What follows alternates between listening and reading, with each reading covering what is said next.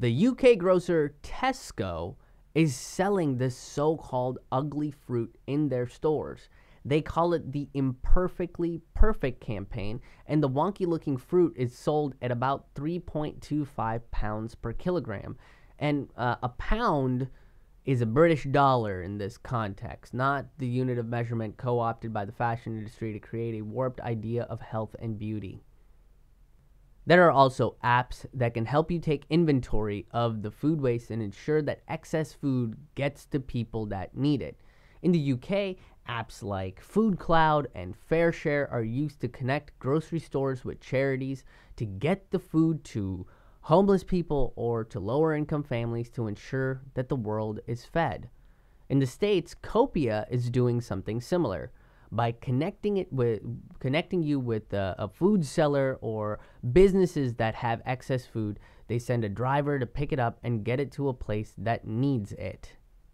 There is so much high quality surplus that's wasted that just needs to find the people that need it the most. Komal is the founder of Copia, a startup that's trying to recover all this perfectly good food.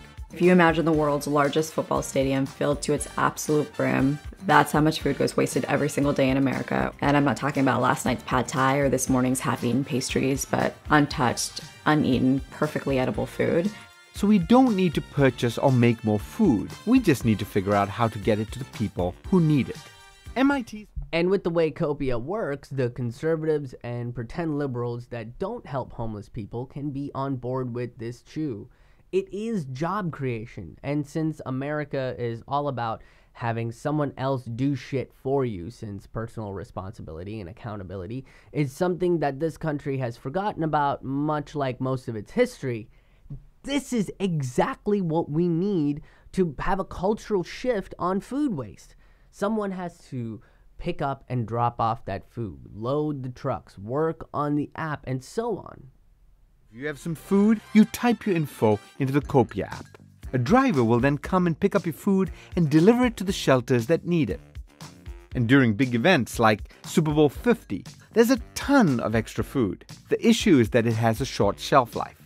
Imagine 4 16-foot refrigerated trucks filled to their absolute brim. That's how much food we recovered. We fed 23,000 people in 2 days. Nobody slept. And it's not, hot dogs and popcorn. It was lobster rolls and pulled pork sandwiches and $300 cheeses, high quality food. If we can get the food that would otherwise be wasted to people who need it, we're not only fighting hunger, but we are actually slowing global warming. And yes, you could say that Copia can hire the homeless, but let's make sure that they've got enough energy to do a job first, rather than one that needs some training by feeding them. And I know that the way things are right now, I'm sure there's a lot of you out there that's against the idea of using technology for anything, since we've gotten news about the Cambridge Analytica debacle. But this is proof that algorithms and data analytics can be used a right way. And fear not, I will be talking about the Cambridge Analytica issue and what that means soon.